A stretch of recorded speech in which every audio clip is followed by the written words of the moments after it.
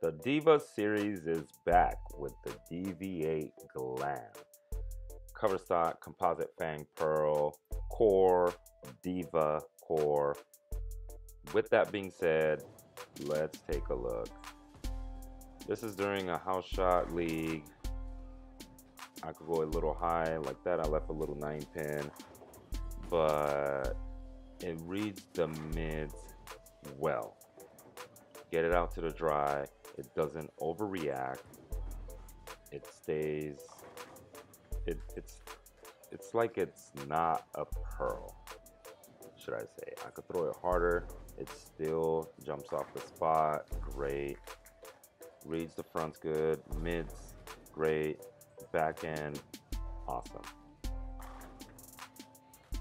The layout I chose was 60 by 4 1/8 by 75, which you can see in the picture. It's pin below ring.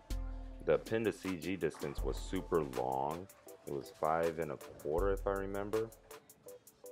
But I choose this layout. It's amazing. The ball itself is great. Colors are awesome. Pink, gold, can't go wrong with it. Like that shot, you can go light.